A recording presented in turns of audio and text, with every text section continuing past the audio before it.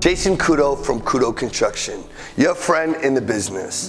The National Weather Service is anticipating anywhere from 8 to 17 inches of snow late Friday into Saturday with wind gusts as high as 60 miles per hour.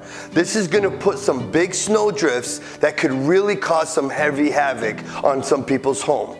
Now that's extreme, even for New England. You may be wondering how that affects your roof.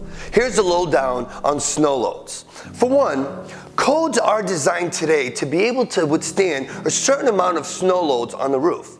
But the problem with that is that, going way back when, they did not have the calculations like they do today, and they weren't built the same way. Up north in the Maine, Vermont, and New Hampshire areas, you notice that you have some really steep roofs. Well, they're designed that way because it really disperses the weight onto the end walls.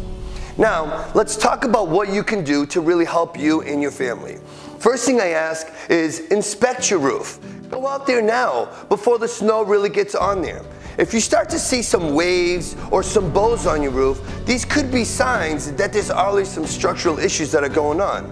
Now, though it's not an issue during normal terms, but right now, with the kind of snow that we're talking about, this could be an issue. You're going to want to go out and get yourself a snow rake. Really, this is an extended pole that it can extend fairly long with a paddle at the end. And what it's designed for is for you to be able to rake the snow off your roof. Now this really helps you remove some of those snow loads from your roof and give your family a safe environment. But let's talk about safety.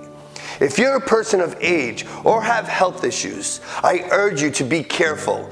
Be careful when you're really taking that snow off because there could be a lot of weight that comes off. So I urge you, if you don't feel comfortable, find somebody who's experienced, and as always, your friend in the business is here to help. Like always, Couto Construction, our family's got yours covered.